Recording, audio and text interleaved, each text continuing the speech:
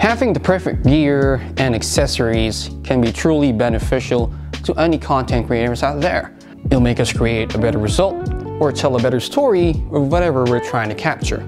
It's the perfect gimbal, the perfect tripod, the perfect camera, the perfect filter. But is the gear that you want or you thought was perfect is actually the right gear for you? Like this circular polarizer right here, or most of us call it the CPL filter. I use this on most of my car photography photo shoots, and it does one job and one job for me, and that is to remove unwanted reflections on my subjects. So, you think this is a great investment? Only one way to find out. This filter is a K&F Concept CPL filter from Amazon. I got this as a gift last Christmas from a friend, and I just want to share my thoughts on this product and how it can affect your photography results. You see, there's only one specific reason why I use a CPL filter on my photo shoots, and that is to remove unwanted highlights and reflections on my subjects, which are mostly cars. And as we all know, cars is like a massive mirror on wheels. Here's a reflection, another reflection, this one, a huge reflection. This kind of filter removes all of that and gives more emphasis on the subject itself without the reflections. Why don't we try this out to see if this is something that you want to get your hands on?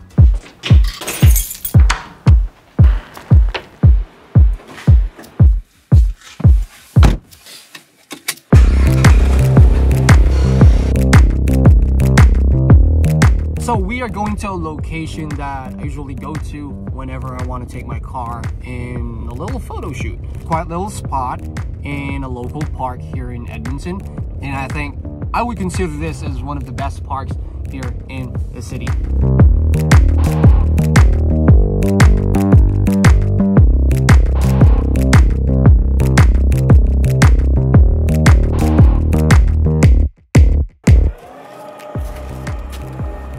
So here we are on one of our favorite spots here in the city. I like this spot because there's not a lot of foot traffic in here, and it's also quiet. So you can have your peace while you're having your photo shoot. Also, it's great because of this empty space right here. You can maneuver the car however you want it without being an inconvenience to others, which is just a plus. So we're gonna test this K&F Concept Filter out on this car. You get to see how well it performs removing those reflections on the car. Now, first and foremost, I didn't go crazy on placing the car on the location because this is just a test of the CPL filter. Now, the first frame right here, this is the lens without the CPL filter, and then we're going to try to put it on and somehow drastically change the exposure of the frame. As you can see, after putting on the CPL filter, you can still see a reflection of the trees and the side of the road on the side of the car. Now, if we're going to twist the CPL filter around, it's going to eliminate almost all of the reflections on the side of the car. It's a big difference from first frame that we've had. Now we're going to try on a different frame right here. This is the taillight of the car. Same as before, this is the lens without the filter on, and we're going to try to put it on again. The far left side of the frame, you can still see a huge chunk of the window or the panel with a lot of highlights on it and the reflections. Now we're going to try to twist the CPL filter around, and obviously there's a huge difference on the frame now, 10 times better than the first one.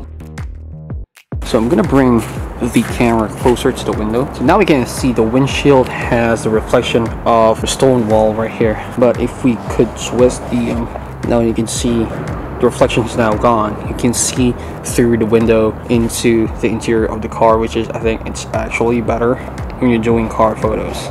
Now, the only downside of this filter is it kind of gives you a hard time twisting it, which ironically is the main function of a CPL filter like this one. The smoothness could be better, but overall, it gave amazing results on my photos and my clips. I could see myself using this on my future automotive shoots. Let me know in the comments below if this is something that you would invest on in the future. Now, you saw the car on the video. I made a video commercial on that car on this video a few weeks ago.